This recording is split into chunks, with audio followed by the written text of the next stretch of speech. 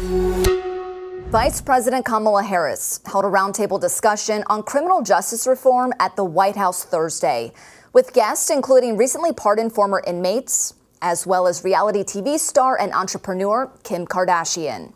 At the White House meeting, Harris confirmed the finalization of changes to a Small Business Administration rule, removing most restrictions based on a person's criminal record. The VP thanked Kardashian for her advocacy and using her platform to talk about giving second chances. Kardashian, who became an activist for criminal reform during the Trump administration, spoke of the changes being made to the criminal justice system. Every time I've gone and visited a prison, I've met some of the smartest individuals with the brightest ideas, and to see the changes that are happening to make their re-entry easier, I think is going to be life-changing and give so many people hope, especially with the small business loans.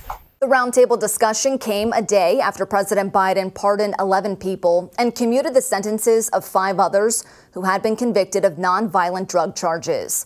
4 of those pardoned were part of Thursday's meeting.